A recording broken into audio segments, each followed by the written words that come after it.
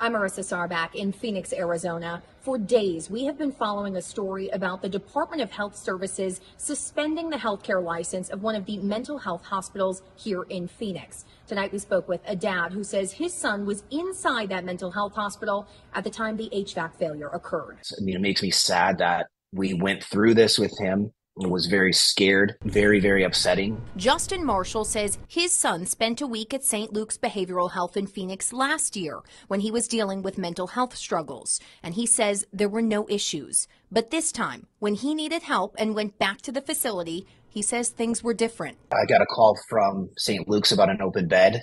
So we signed consents for him to be transferred there on Thursday midday.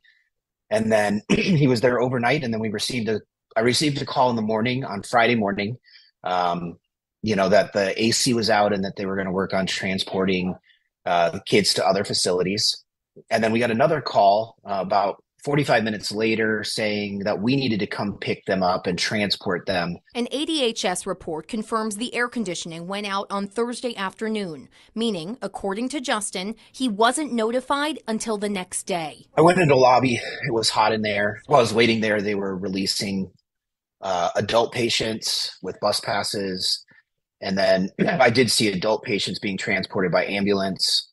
And then cars coming in, 2 different cars coming in with like loads of Gatorade that were being taken into the facility. Justin says an ambulance transport was not offered to his family. He also says he warned the staff at St. Luke's that his son was still unstable, and this disruption in care would likely impact his cooperation once they got on the road to head to another facility. He just was trying to open the car door, wanting to get out. So at one point he did have the door open and I kind of pulled to the side, put the hazards on. Justin called 911, and Mesa police confirmed to ABC 15 their officers responded to help finish the transport. He was like, why don't we give you a ride?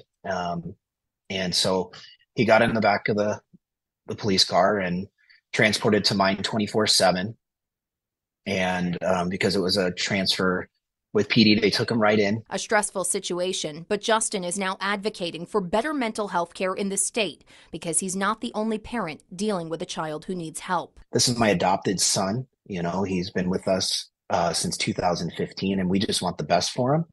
And, sometimes it breaks your heart to have to try and get stability outside the home at times. According to the state, St. Luke's had other health and safety issues at the Phoenix facility beyond just the HVAC system, leading to their operations being suspended. We reached out to Steward Health, the parent company of St. Luke's here in Phoenix, requesting an on-camera interview or an updated statement. They did not respond to our request for comment.